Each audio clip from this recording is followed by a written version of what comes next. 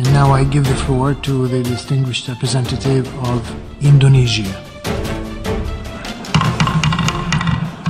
Excellencies, ladies and gentlemen, good afternoon. May I kindly ask you to take your seats, please? In the interest of avoiding confusion, the GA should clarify this issue now.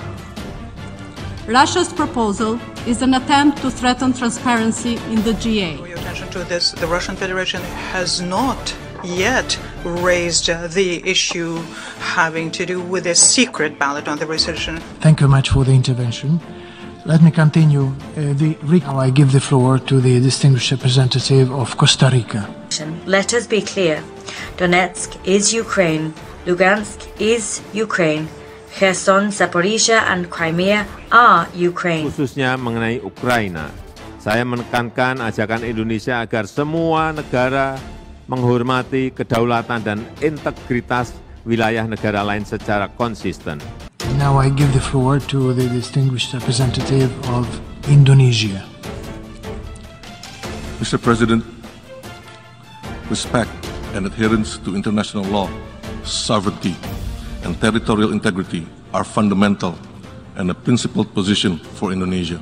It is crystal clear for us that the settlement of disputes between countries must and can only be resolved through peaceful means in accordance to international law. Only genuine dialogue can bring lasting solution.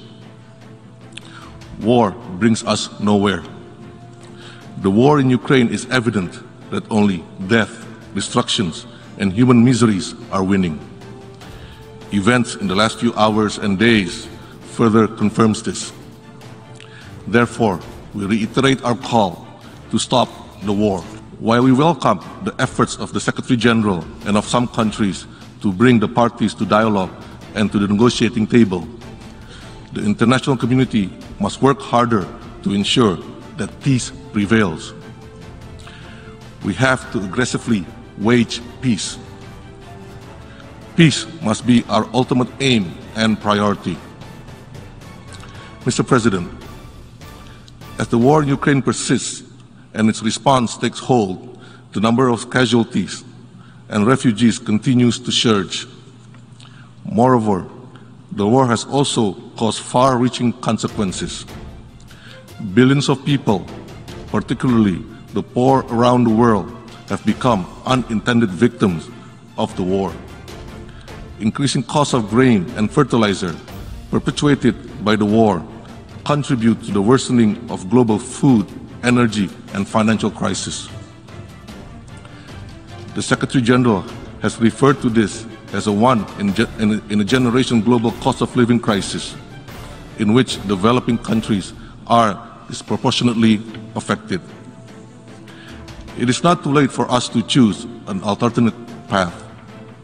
Ending the war is the only way to save lives and to ease the suffering of innocents around the world.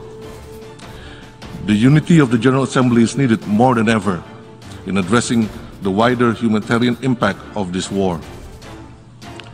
Mr. President, the referendum of 4 regions in Ukraine not only violates the principle of the UN Charter and international law, it also further complicates effort to peacefully resolve the conflict.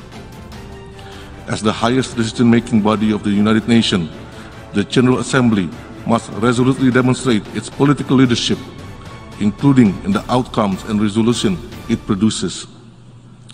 We must ensure that the General Assembly do not only represent the political aspiration of the few. We must also avoid a take-it-or-leave-it approach. We therefore deeply regret that inputs calling to stop the war and for the immediate and peaceful resolution of conflicts in Ukraine failed to be reflected in the final draft of today's resolution. We remain convinced that lasting peace can only be achieved on the negotiating table. We should not let efforts to finding peaceful solution be held back by divisions and distrust.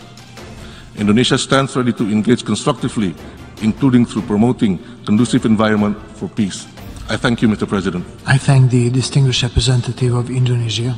To condemn Russia's sham referenda and attempted illegal annexation of the Ukrainian regions of Kherson, Zaporizhia, Luhansk, and Donetsk. The largest forcible annexation attempt since the Second World War. The Kingdom of the Netherlands stands firmly with Ukraine and will continue to provide support for as long as it takes. Yet President Putin has claimed that these so-called referenda reflect what he calls the will of the people in these illegally occupied territories, that they were somehow miraculously in 2 days after being called, 2 days after being called, that they're being carried out in line with democratic standards. He's alleged that they are somehow consistent with the UN Charter, as if the UN Charter means nothing. China is deeply worried about the recent intensification of ground conflicts and deplores the civilian casualties and damages to civilian facilities thus caused.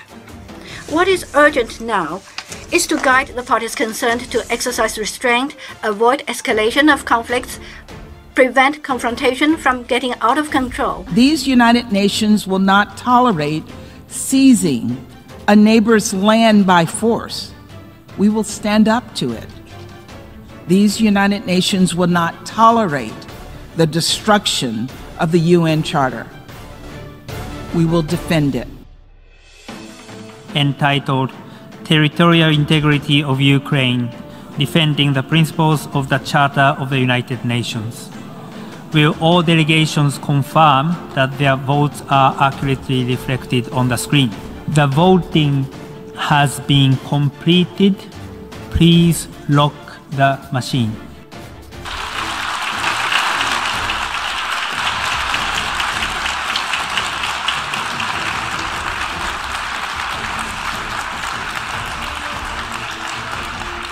The results of the vote is as follows: in favor 143, against 5, abstentions 35. Draft resolution A/ES 11/L5 is adopted. Saya tegaskan posisi prinsip Indonesia mengenai pentingnya penghormatan terhadap kedaulatan dan integritas wilayah. Yang ketiga, walaupun masih sangat sulit dicapai, saya tetap sampaikan pentingnya penyelesaian damai dan spirit perdamaian tidak boleh pernah luntur. Dalam kaitan ini, saya menawarkan diri untuk membawa pesan dari Presiden Zelensky untuk Presiden Putin yang akan saya temui segera.